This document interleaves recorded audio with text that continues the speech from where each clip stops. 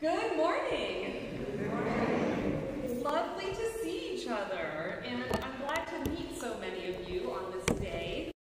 And I want to thank the volunteers and staff who have made this possible on very short notice, and we are glad to be in community together. Our lessons today, as we travel through the season of Pentecost, we are following what's called Track 2 in the Revised Common Lectionary. So they try to line up in this track, they try to line up the lessons so they illuminate each other. Sometimes that works, and sometimes that doesn't. And today, our lesson from Job, we hear of a wind, a God appearing in a whirlwind. And to take us back to Job, if you've forgotten, Job has a really rough start to his book of prose and poetry. He loses his property, his family, and then his ailments abound. And throughout all this is this discussion between Satan and God, between good and bad. And our lesson from today, I was reminded, I was walking with my 4-year-old godson, and he looked in a store and he said, "I want to go back there." And he said, "Well, I think I saw a toy, or not a toy." It's either a toy or not a toy. And we hear God saying, "Is this God? Are you God? Are you not? Did you create all things, Job, or not?" And then in our gospel lesson, we hear the disciples and Jesus have had great crowds coming to hear these parables and stories, the sower and the seeds, God's kingdom abundant, and they need a break. Anybody else feel like that sometimes? They need a break, so the waters are calm. And they get into the boat, and again, wind. These manifestations of God, those ways in which we experience God, maybe in more sensory experiences, are called theophanies. Isn't that a great word? Theophany. God manifest. God is not in that wind, in that storm. And what's Jesus doing? Yeah, he's sleeping. He's taking a nap. There is a giant storm that it says it's swamping the boat. They're going to sink. And Jesus is napping. Taking a right, Lexi? It's really funny. So Jesus says, "Peace, be still."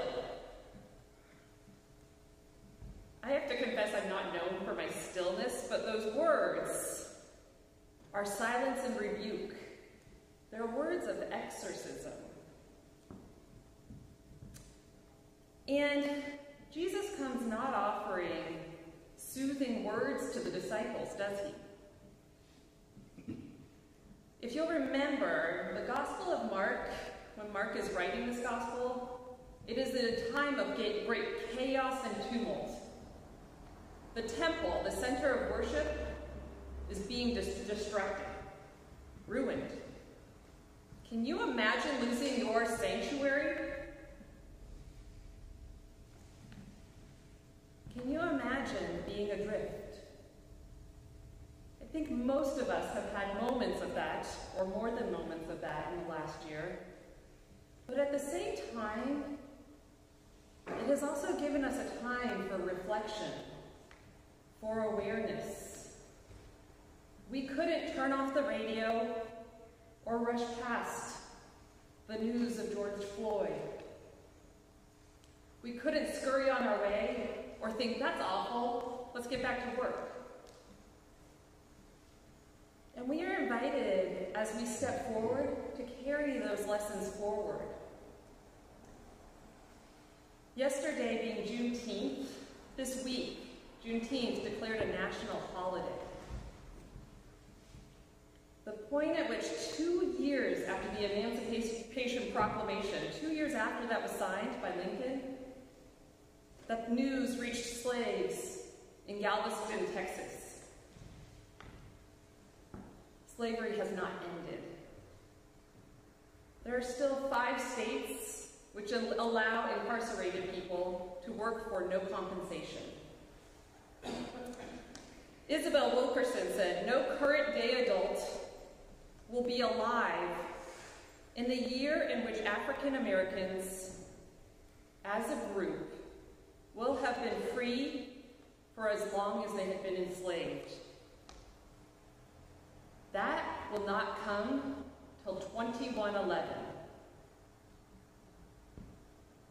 We have our work to do, and Jesus comes not just to calm us, but to be the calm, to show us a trust in God so deep.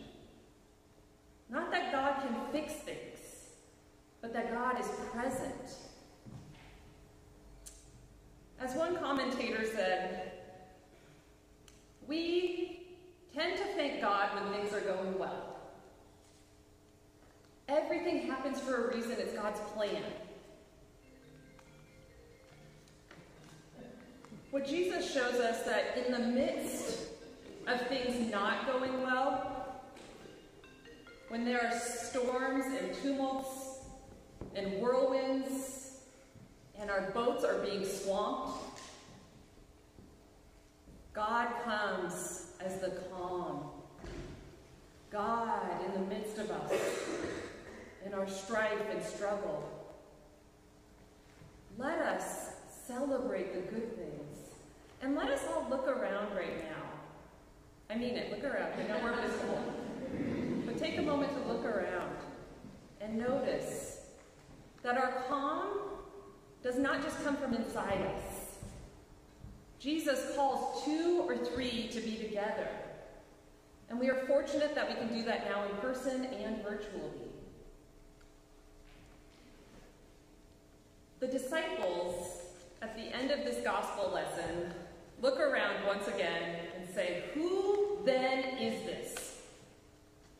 Jesus had no birthright, which was very important in his culture, to the authority he proclaimed. And I think we still wonder, who then is this? And we are called back to our baptismal covenant. Will all you present do all in your power to support these persons in their life in Christ? We will. We will. We will, not just at our baptism moment, but throughout our journeys, throughout changes in our world, in our personal lives, in our church life. We will do all in our power to support each other in our life in Christ. Amen.